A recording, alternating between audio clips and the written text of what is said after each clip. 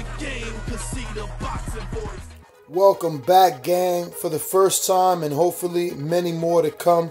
Don't forget to subscribe to the YouTube channel and click on the notifications right here, this little bell, so you can get those emails every time we go. Hey, how's it going? It's Ron from ThaBoxing Voice. I'm here with Rozier. How's it going? Oh, it's going very well. So, I just kind of want to talk the big fight, Danny Jacobs, Canelo. How excited are you and Danny Jacobs? I know you guys have been in many big fights. This is going to be the money fight, Canelo Alvarez, and also for a lot of the glory. How excited are you?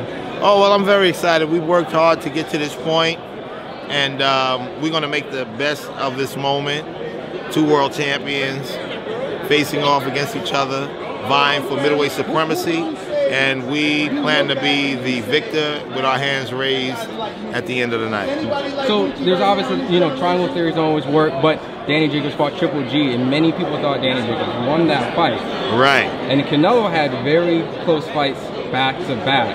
Right. With that being said, there's a lot of people that are big fans of Canelo. Can you explain to people, like, this is not an easy fight for Canelo Alvarez, right? Oh, of course it's not. Listen, it's not an easy fight for either champion. They're both talented, they're both elite, they're both special fighters. They're going to bring the best they can to the table, and may the best man win, but if you ask me, my son will be the one that's winning, and we can do it again if it's necessary. But we plan to be victorious in this bout. Now, I just kind of want to clear up, you know how the internet runs with things. They had like the rehydration clause. Right.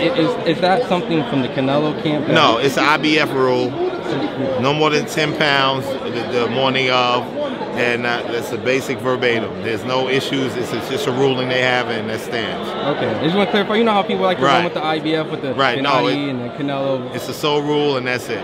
With that being said, Canelo went up to 168. Right. Let's just say by any chance that you guys win, are you guys going to do a rematch if he offers it? Or my bad, how would I say it? If you guys win, I'm sure there's probably a rematch clause involved, because he's the A side. Are you guys going to stay at 160? Would you guys do it at 168? Canelo's done it at 168? Oh, we can do it anywhere. It doesn't matter. They don't even have to vie for the belts at that point. It's all about the fight. And we just, what's happening, nephew? and it's just getting to that point, and we plan to get to that point before Danny concludes his career in boxing.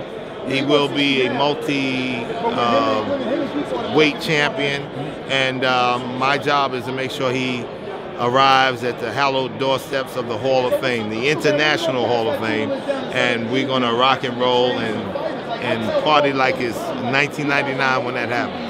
Now, with this, I'm sure if Jacobs wins, and then sure enough there'll be a rematch and he wins again, Demetrius Andrade, the big undisputed, is that the big talks? You guys are all with DAZN now, Matchroom. Right.